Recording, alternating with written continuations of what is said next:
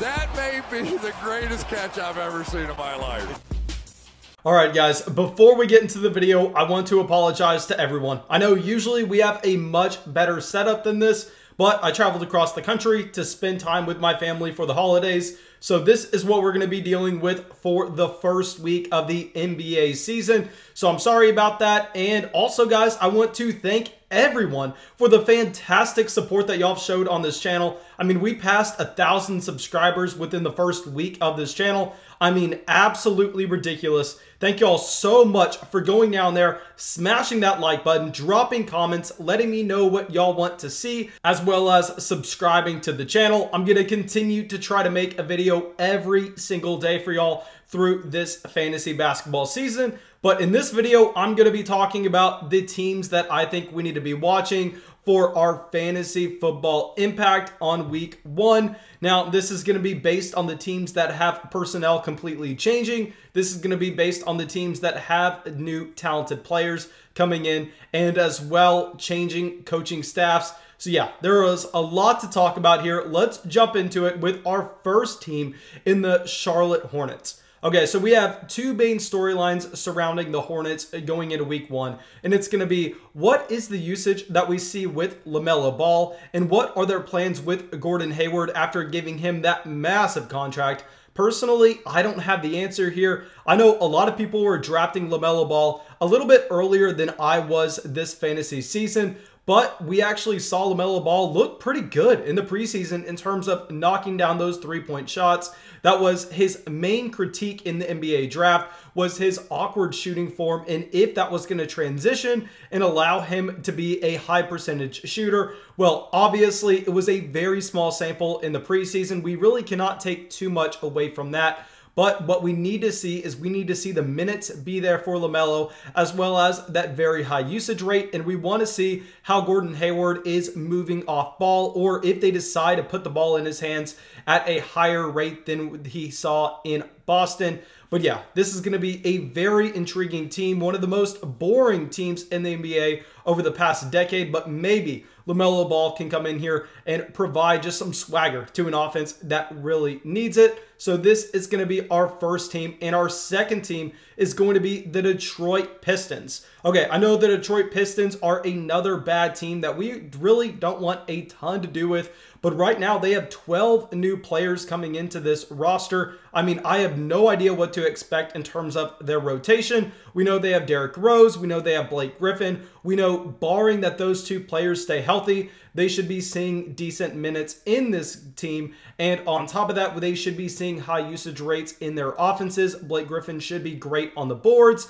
Derrick Rose should be providing you a decent amount of points scored. But beyond that, we really need to see what the minutes are going to look like for the other players in this starting lineup, because this team is going to have a decent amount of possessions to go around. There are going to be shots to be had in this offense. And while we don't expect this team to be efficient with those shots, just knowing that fantasy basketball is completely different than fantasy football. I mean, in fantasy football, you can pretty much take a few teams in the NFL every single year and just erase them from your memory. Act like they are not there, like the New York Jets. But here with fantasy basketball, because we know that players are going to be getting minutes, shots are going to be taken, and points are going to be scored regardless of how bad the team should be. I mean, the Detroit Pistons are going to be an intriguing unit just to see how everything shakes out.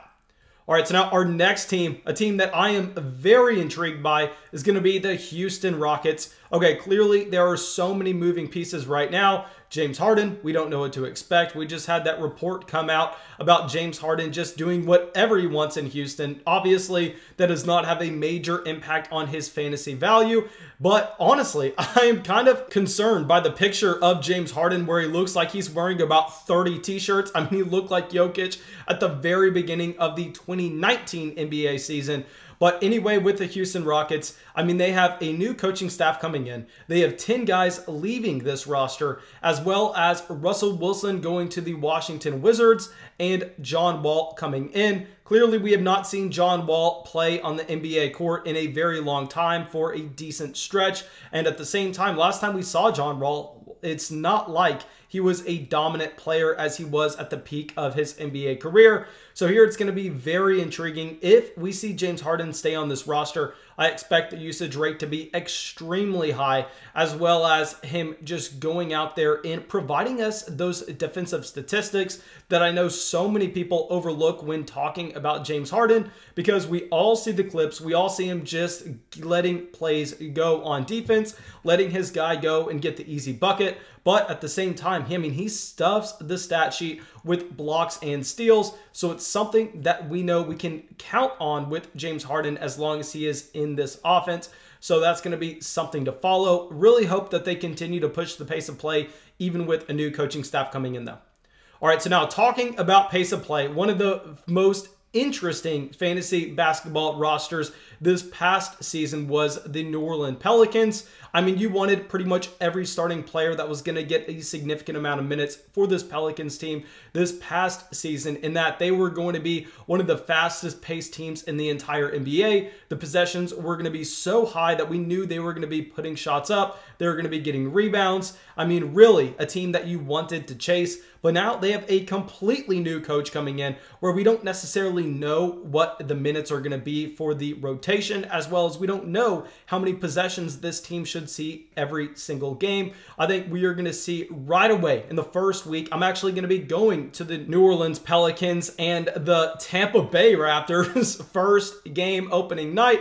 Should be a ton of fun. But anyway, they also have a ton of young talent. Obviously, we all know Lonzo Ball, Zion Williamson. Zion looks so good in his preseason performance. Obviously, it's going to be very hard to take that and stretch it out. In my opinion, I think a couple of these New Orleans Pelicans players were overdrafted this fantasy basketball season because of the change of coaching staff, where we don't necessarily know if we're going to be seeing the possessions be as high as they were a year ago, but still something that we are wanting to monitor, still something that we are wanting to check out.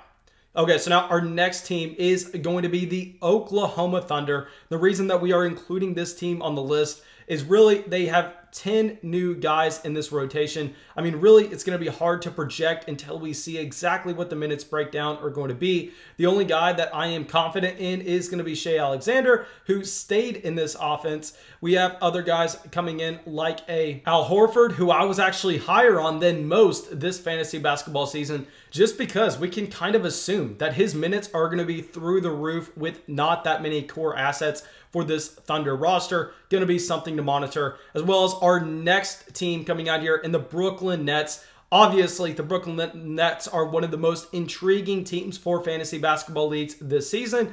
Kevin Durant, Kyrie Irving, and more importantly, I think Steve Nash, as well as Mike D'Antoni. So yeah, the Brooklyn Nets should be one of the best fantasy basketball teams. Very excited to see their pace of play. Very excited to see how deep they go in their rotation. But yeah, thank you guys. I really hope y'all enjoyed this video. I really hope y'all got something from it. As always, go down there, drop that like, subscribe to the channel, leave that comment. It really, really helps us out. And yeah, that's all I got for y'all. I hope I'll see y'all with the video tomorrow.